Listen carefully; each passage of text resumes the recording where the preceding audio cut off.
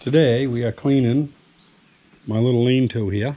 I'm going to dig out this loam and put gravel back in. Got this one here pretty well done. I got a couple more scoops over in the corner where the ladder is. But I just hung up my UD9 side panels and radiator shutter. The UD9's junk's got a rod up to the block, but I couldn't see throwing that stuff away. So anyway, I'm cleaning here. Got to put some stuff in the shop. That lubrication bucket's going to go in the shop. I'm going to clean that and use it because it's a good quality one. It's got rollers on the bottom. It's only been in here since early this spring, believe it or not. But it's sunk right in the ground. That's the way stuff is around here if you don't put gravel in. And next I'm going to move this grinder out of here. This is a knife grinder for planer blades. And it's all there. Everything except for the water pump. There's supposed to be a water pump. And the water pump is missing. But it shouldn't be too hard to come up with a small water pump. And I guess the guy could grind dry if he wanted, but it heats the blade. That's the only problem. But it's kind of a neat apparatus. Everything seems to be here. There is something missing there. I believe it's a friction clutch. Yeah, but anyway, we made it go back and forth up at the fair. I don't remember exactly what the secret was. I guess it was this here. Yeah, that engages it. But anyway, it was kind of stiff and it didn't work that great because it needs to be put in where it's dry. And I got that nice water pump. That's an odd water pump. It's made by Swaby Manufacturing Company. And anyway, yeah, got 2-inch discharge. Kind of a nice little piece. A friend of mine gave it to me.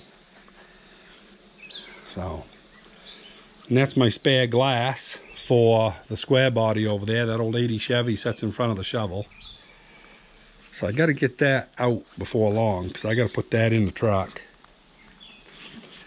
But anyway, we're cleaning all this stuff out of here tonight. It's after supper. I don't care if I get it all done, but I'm going to work on it for another hour. We'll see what we get done. Got to tell you a funny story about this whole 4-speed transmission here. Back when I was young, I used to pick them right up, go right under the truck, lay them on your chest and push them in. In fact, now I do well to drag it. Of course, there's a difference between 30 years old and 60, I guess, but it still bewilders me to think when I grab a hold of that and start pulling it around, to think I used to throw that around like I did. Ain't no wonder my back's all frigged out. But anyway, yeah, it's amazing how much strength you lose as you get older. Well, I didn't get pictures of me digging it out, but we got it dug out all the way down to this last bay. And you can see why I want to put stone in here.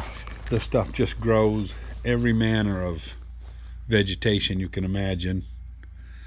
And I'm going to try to stop that. Although I don't know what killed the vegetation in the other building. It always did have those vines growing up. And this year they're not growing. So that's kind of a nice thing. I don't know if the heat got to them or the cold, or it could just be too dry. Who knows? Because it is dry. Of course, there's a lot of moisture in the ground. But I think my first truck is here.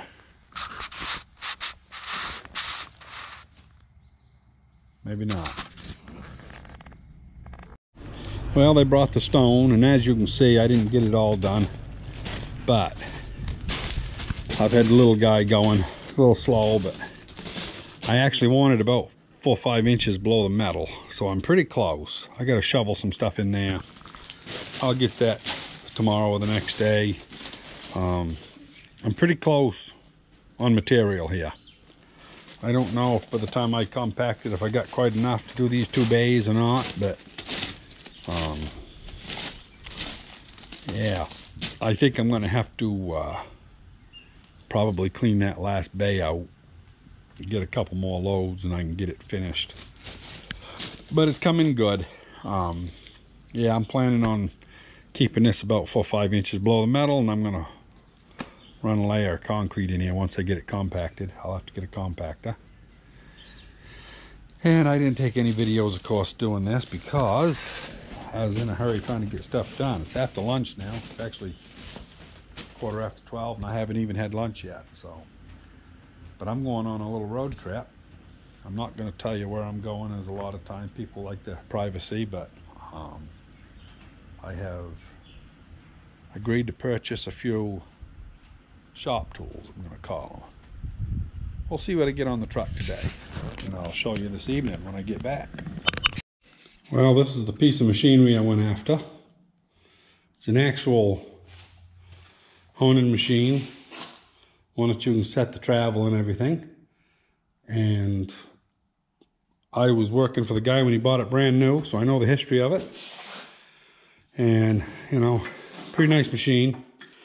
So that Ford there, we got only about 3/4 of an inch before you get into the webbing at the bottom of the cylinders.